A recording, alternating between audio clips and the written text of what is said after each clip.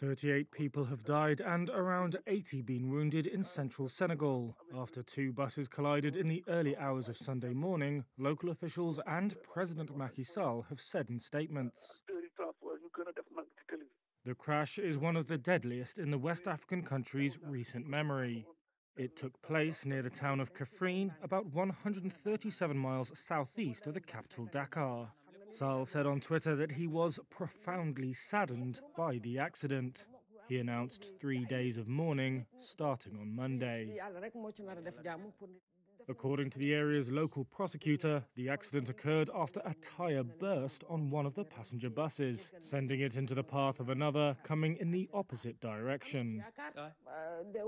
Road accidents are common in Senegal, where large trucks and buses, often decades old and overburdened, hurtle down two-lane highways, pitted and rutted by overuse.